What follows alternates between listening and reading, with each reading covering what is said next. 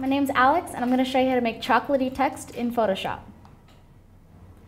So I have my text here, and I'm going to color it brown, obviously, because it's the color of chocolate. And then I'm going to select my text layer and go to FX, and I'm going to go to Bevel and Emboss.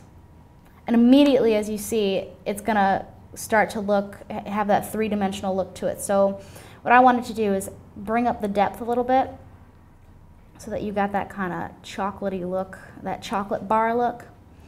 And then you can play around with the light. I kind of like the way that it is right now, just because chocolate isn't too shiny, but you definitely want a little bit of shine.